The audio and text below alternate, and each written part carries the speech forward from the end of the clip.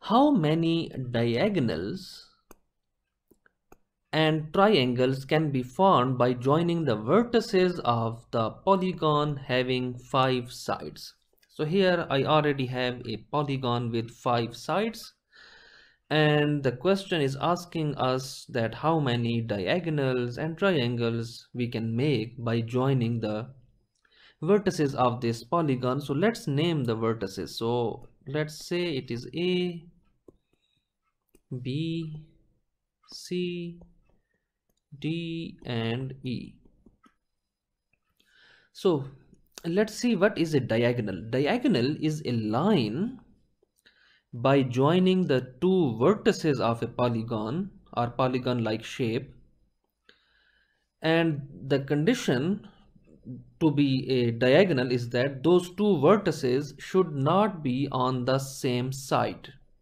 So a diagonal is a line by joining the two vertices of a polygon, and those two vertices should not be on the same side. So it means this is not a polygon, this is not a diagonal, because the point A and point E, they are on the same side. But if I join A with D, you see now D is on this side and A is on this side, or you can say on this side. In any case, they are on different sides. So now if I join them, now this black line is a diagonal line. So just remember that one. The sides are not diagonal, either this side, this side, this side, or this side. They are not considered as diagonals. So question is asking us that how many diagonals we can draw in this shape.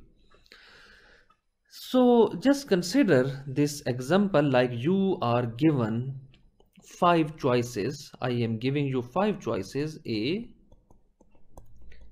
B, C, D and E. So you have these 5 choices, and I want you to calculate how many combinations of size 2 you can make out of these choices. Size of the combination is 2, or I can say how many pairs you can make from these choices. Why? Because when you draw a diagonal like this, it is joining, suppose D out of the given choices. You see, these vertices are actually your choices.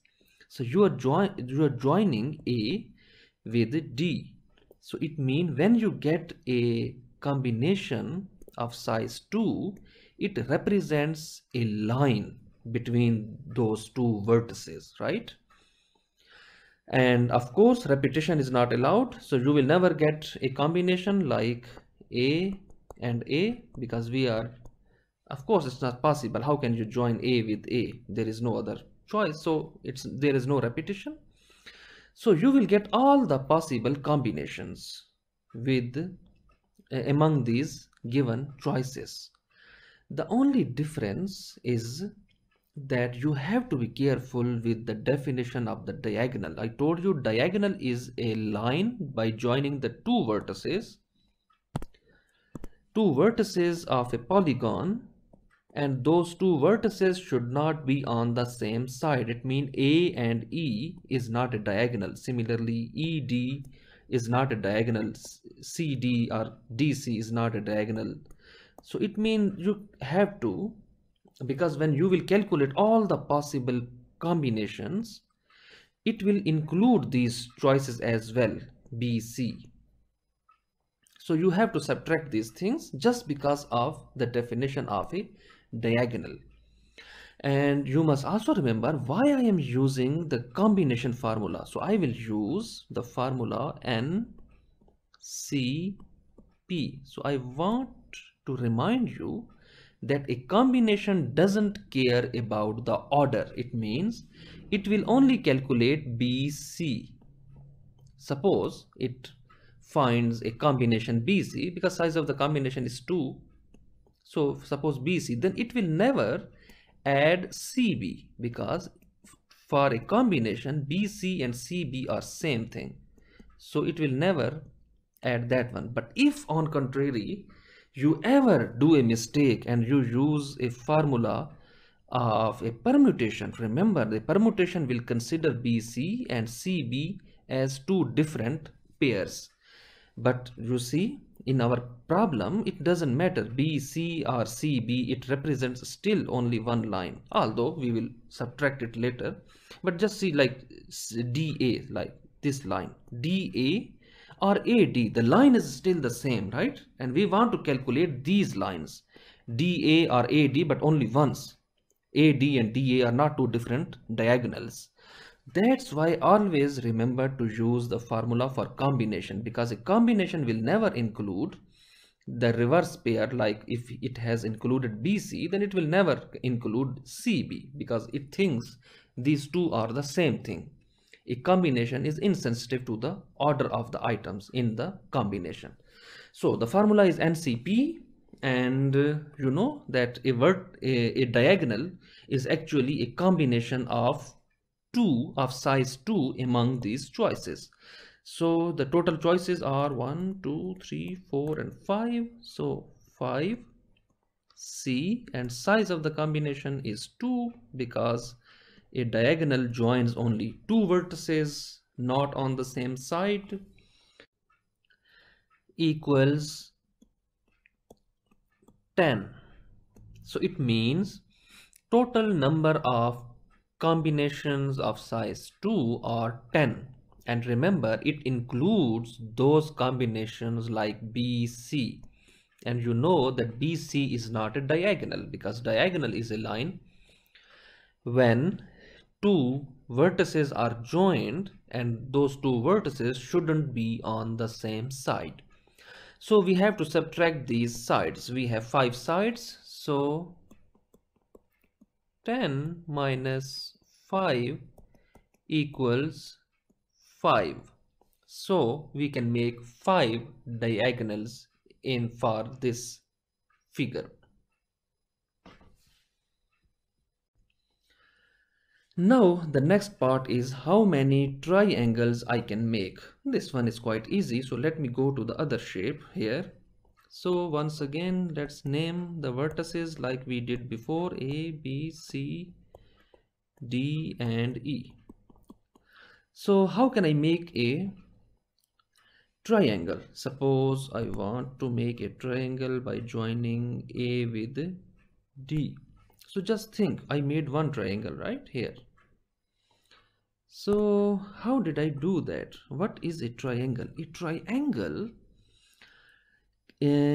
joins three vertices, right? With A with E, and then E with D, and then finally D with A. So don't you think it is also a combination, but size of the combination is 3, right? Suppose for this triangle I can say that this is actually a combination of A, E and D, right? Because A is joined with E, E is with D, D is with A, or A is with D, whatever, because a combination doesn't care about the order. So you can even think it is D, E, A. It doesn't matter because the combination is insensitive to the order, and in our case it is the same case. So it means a triangle is actually a combination of the given choices A, B, C, D, E, and if we get all the possible combination of size 2, if a diagonal was a line joins only two vertices, right? So the size of the combination was 2. Now we want to calculate how many triangles I can form from this figure. So a triangle has 3 vertices, right? Of course. So it is a combination of 3 vertices.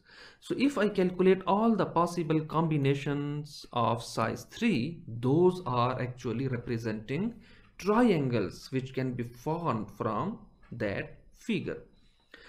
So once again, formula is same, NCP.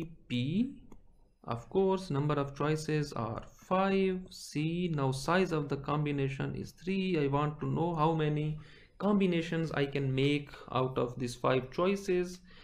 5C, and it's equal to 10. It means you can make 10 triangles if you are given a 5-sided polygon like this. So before I end this lecture, I leave 2 questions to you. Suppose now the polygon has 8 sides, or you have a polygon with 12 sides. And if I ask you the same question, that how many diagonals you can draw for this polygon or for this polygon, calculate separately for both how many diagonals I can draw for these 2 shapes separately. And I can also repeat the question, how many triangles we can form from these shapes separately. I hope you can do it.